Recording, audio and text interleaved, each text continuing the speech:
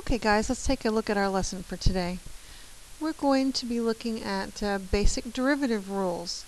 So until now we've been working with the definition of the derivative, but starting today we're going to be looking at rules. We're going to start learning some rules. Some of them you probably learned last year.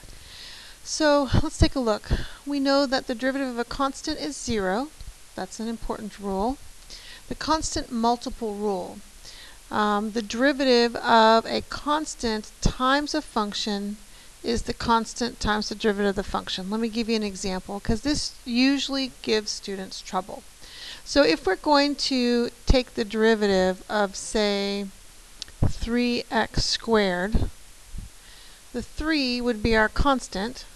That's this piece right here. And the x squared would be our function. So we would basically, our derivative, we would leave the 3 alone. We would take the derivative of the function, which would be 2x, and then we would simplify, which would be 6x. So the constant is just kind of hanging out. You know, it's a multiplier. It's not really doing anything. So pretty important to recognize that. Then we have the power rule that we learned last year, which is right here, where you take the exponent, you bring it down front, then you subtract 1 from the exponent. And we should recognize, I hope we realize, the only kind of function you can use this on is like a monomial, x squared, or 3x to the fourth, something like that. We cannot use this on like e to something or a number to a variable. We can't use it on that.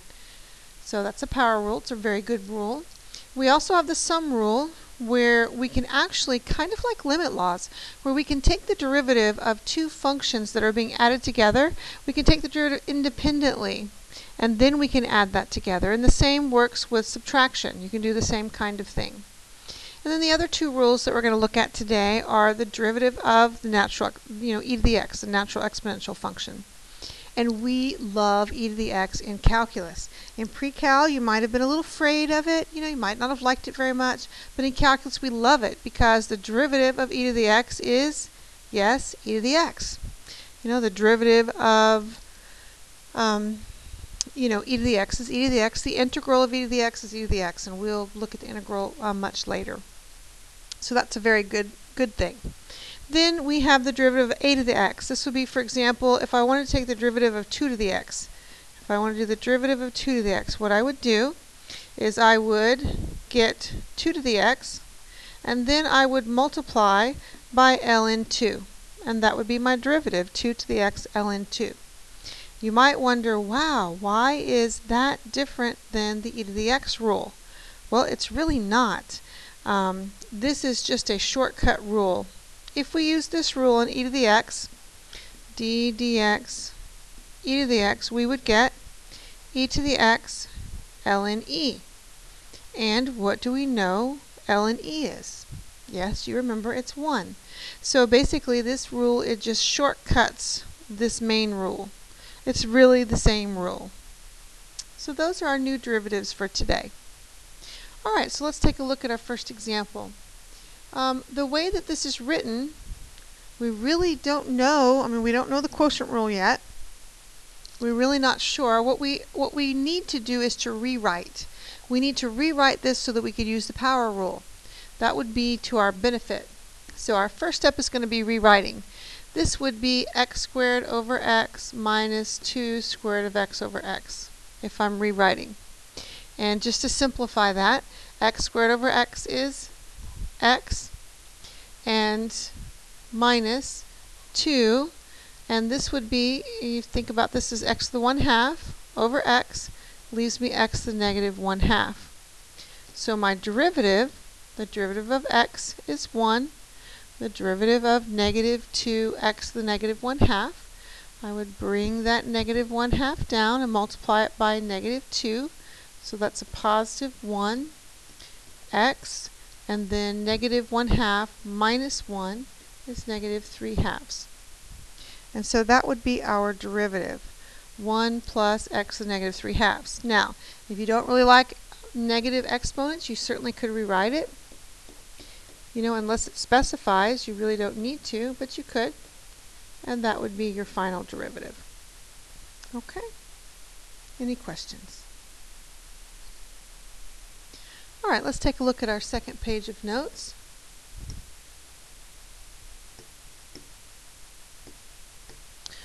All right, so now let's look at some higher order derivatives. Let's look at what that means. So the original function is usually designated by f of x or y. And you've heard me say this before, but we typically call that the position function because it gives positions of things. It's the position function. Our first derivative, the notation can be f prime of x or dy over dx. Okay, those are two different types of notations. They were created by the two different originators of calculus. Don't ask me which one I like the best. I actually like them both in different circumstances, but I like them both. And the first derivative, we also can refer to it as velocity. The first derivative is velocity. So for second derivative, our notation would look like this with two little primes, or d2y over dx2. That's the second derivative. The second derivative is acceleration, and we'll be working with those concepts in a later lesson, but the second derivative is acceleration.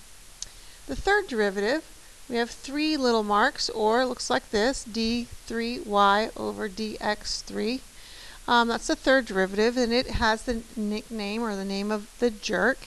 It's basically the rate at which the acceleration is changing. Every time I hear that, the jerk, I think of Steve Martin. I know I'm old, you probably don't know what that is, but the movie The Jerk by Steve Martin. And then we actually could, it'd be kind of fun, we could do the 95th derivative, and we would use this kind of notation to do the nth derivative or the 95th derivative. Alright, so that gives you a little overview of higher order derivatives. So let's work a couple of these problems. They ask us to find u prime. Well, the first thing I'm going to do is I'm going to rewrite this using exponential notation. T to the 2/3. Remember that the denominator is, signifies the type of root plus 2t to the 3/2. Alright, so now let's use our power rule. So u prime is going to be 2/3 t to the negative 1/3 plus, and I bring the 3/2 down and multiply it by 2, and I get 3t to the 1/2. And you can just leave it like that. That's fine. It's a negative exponent if you don't want a negative exponent, or let's say we want to turn it back into a radical notation. Let's do that just for practice. So this would be 2 over 3 times the cubed root of t plus 3 square root of t. Just a little reminder from algebra 2 and pre-cal, how we can switch those notations back and forth from exponential to radical notation. Alright, great. So let's look at our second example. For what values of x does the graph have a horizontal tangent? Now this is kind of code words. We're going to have to piece this apart. What does this mean? Horizontal tangent. Where do we get the concept of a horizontal tangent? Well, it's horizontal, so what does that mean? That means its slope is 0. And where do we get slopes of tangent lines? We get them from the derivative. So what this is saying in kind of code words is take the derivative and set it equal to 0 and solve for x. That's what it tells us to do, but in a code. So let's do that. Let's take the derivative.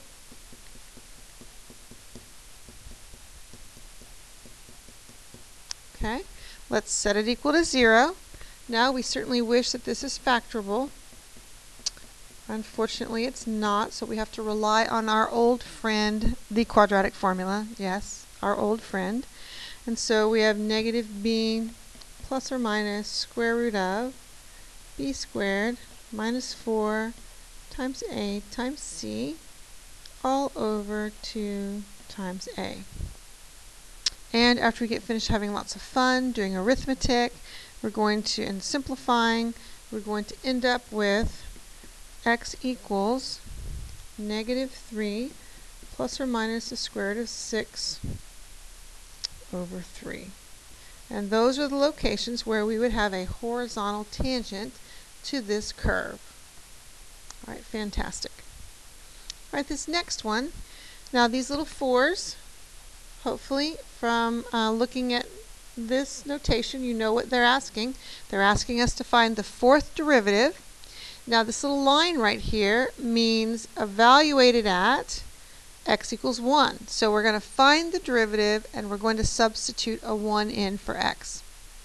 Alright, so let's do that. So let's find the first derivative. So y prime, well first of all, I want to rewrite this so that I can use the power rule. I like the power rule. So y prime, y to the first, our first derivative, is going to be -24 x to the -5th. Our second derivative, we would multiply -24 times -5 and get 120 x to the -6th. Our third derivative, 120 times -6 would be -720 x to the -7th. And then our fourth derivative, -7 times -720 is 5,040 x to the -8. Whew, fantastic. So we have our fourth derivative. Are we done? No. We need to find the value of the derivative when x is 1. So we do y4 of 1. We substitute a 1 in there, and we know 1 to -8 is just 1. So our answer is actually 5,040. And there is the answer.